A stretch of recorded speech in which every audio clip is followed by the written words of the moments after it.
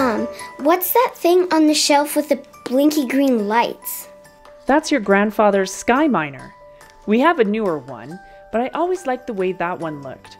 It's one of the very first Skyminers. My dad kept it in my bedroom when I was your age. What's a Skyminer? It's the machine that connects us and our neighborhood to the Skywire network. Oh, well, what did people do before Skywire?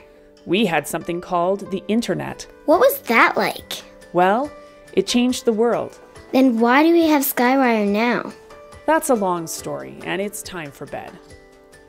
The people who made the internet wanted it to be a free and open place where anyone and everyone could create and share, connect with each other and learn, exchange information, and explore.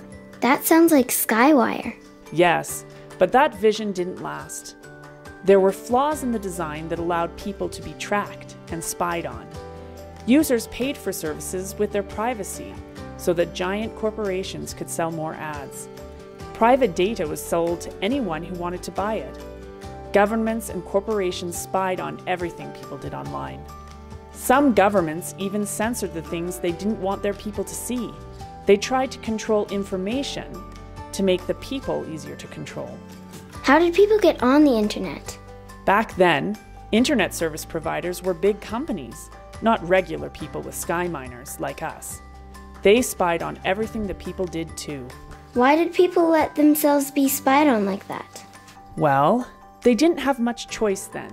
The benefits of the internet were too great, so people decided losing their privacy was worth it. Is that why Grandpa invented Skywire? He didn't invent Skywire, but your grandfather saw that Skywire could fulfill the dream of a truly open and free decentralized network. A place where privacy was built in and everything was encrypted, so no government or big companies could ever spy on you or track you. I don't know what some of those words mean. It means Skywire is safe. Your grandfather understood that Skywire was a way to put the power of the internet back where it always belonged, in the hands of the people who use it. Cool! He bought that Skyminer so he could share Skywire with his community.